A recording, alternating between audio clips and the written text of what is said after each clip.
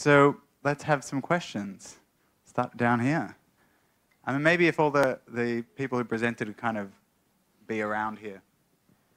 Thank you for your presentations. It's been great to me learning about these amazing projects. And I understand that these projects are being implemented in countries where democracy already exists. Do you know any experience or advice, or do you know any initiatives that is designed for closed society like Vietnam, where democracy doesn't exist, but the internet and smartphone is very, very popular?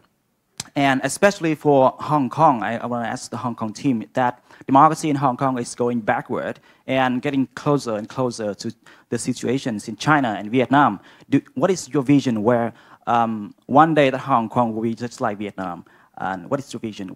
How to get people participate in politics using Civic Tech? Thank you very much. So thank you for your question. It is true that in Hong Kong, democracy is in a decrease because the government is working very hard to crack down any civic activities. If you have heard recently, Joshua Wong, the face of the Occupy movement or Umbrella movement, he's in jail right now. He's going to spend his 21st birthday there.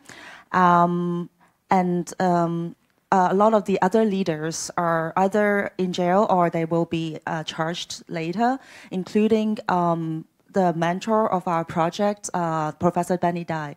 So what we do is basically, what we do is not very different from other civic society. It's just that, just as Firo had mentioned before, the opposition has employed many different tactics to attack us or to diminish us. So we're always on the look for new ways of being influenced or cracked down. For example, the first time we ran the election, we kind of like employ a surprise tactic. So we were really in a low profile about our technology, our process and stuff like that. It was only on the last days of the elections, before the election, we released the app, and then we help people rehearse how to use the apps. That helped the first time because the government didn't understand our tactic at the time. But it didn't help the second time because they came very prepared. And you know, as you can see, in 2014, the government, the pro-government organizations used the DDoS attack, a very brute force attack, but this time they used a smear campaign, which was really successful because what we have found is that people, the general public, they don't understand technology very well, and there's a fear about privacy issue and technology when they hear about something that they don't understand. It's more complex than they could comprehend. They tend to just stay very conservative.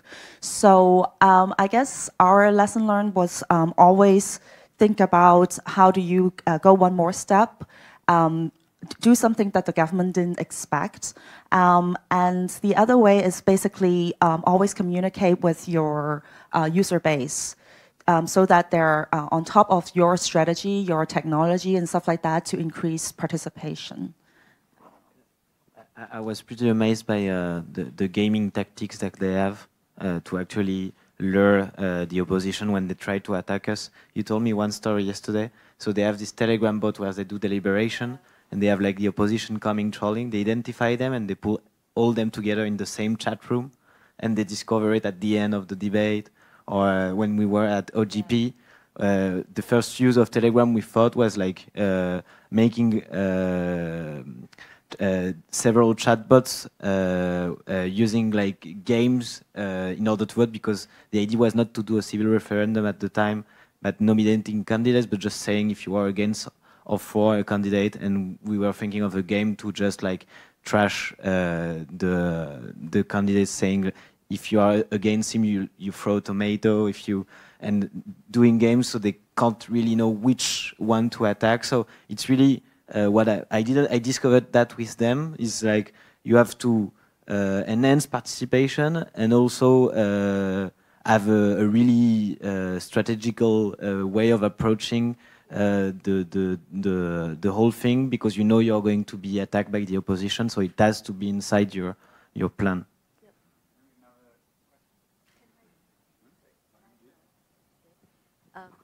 Sorry, I just want to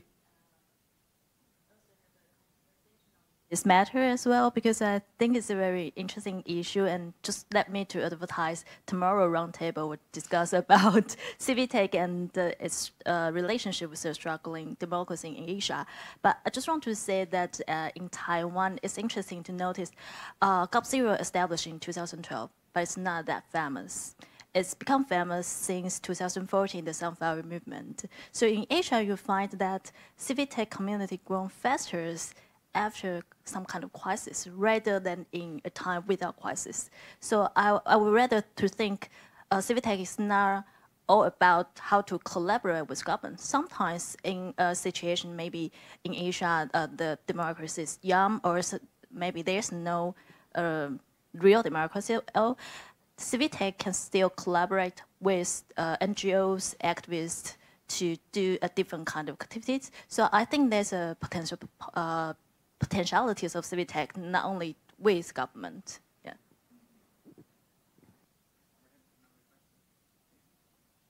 Question? Yeah. I think this will be a quick one because then we have lunch. But yeah. Hopefully. I just have a question, possibly for the first presentation, but maybe someone else can speak to it. Citizen participation, civic engagement, all that sort of stuff, requires a bunch of ingredients, like even the digital literacy and all the tools, etc. But there's the social contract between government and citizens, and there's no point in citizens engaging if there's no trust that government is going to be responding. I've seen it firsthand. I think you guys have seen a similar thing. Was there any challenge on your side with regards to Taiwan and all those tools, or was it just that there's such a willing government to participate that actually there was a two-way communication? So I think that's maybe one. Cool. Fee, do you want to answer that?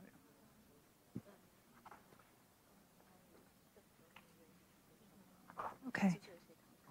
So basically, all these tools actually come up after 2014, so it's after the Sunflower Movement. So we have, I know that our report is really huge, so I'm going to make this quick. So actually what happened is that after Sunflower Movement, there's awareness from the citizen about transparency, and also how citizen wants to engage more about policy making, and they put a lot of pressure to the government. So the outbreak of the movement actually lead to that, to the government have to respond to this kind of critics. So actually, they come up with Taiwan after that movement. So this is the why the government are willing to respond. But I have to say that some government officials that on the certain positions, they are willing to open up and they want to respond to critics and citizens' opinions. But some, they are more like they try to they try to pretend openness, but they are not really doing it. And we also discussed that a lot in our report. And but I think that on the scope of these tools, you can see that. At least after 2015, the government trying to be more responsive. But even though we have this iVoting, we have that joint platform, we have Taiwan, in our cases, we don't think that's enough. We think that even though we have voting system, we have you can propose, but there's only we propose something and government feedback. There's no collaborative after that. And there's no actually collaborating and policy making and planning as well. So that's not enough. There's also contrast that we are still trying to push the government to do more. And now the crisis we have now in 2017 is that after the election that happened last year, actually the government, the Sunflower Movement happened, is being turned down. There is another new government. So this new government doesn't really have that pressure from they don't feel the pressure from the public anymore. So they don't have the motive to be more transparent. So it's actually being more difficult to us than ever to push this transparency in the government now. Thank you. Well, that's all we have time for. Can we just give a big round of applause for our excellent panel and also our questions?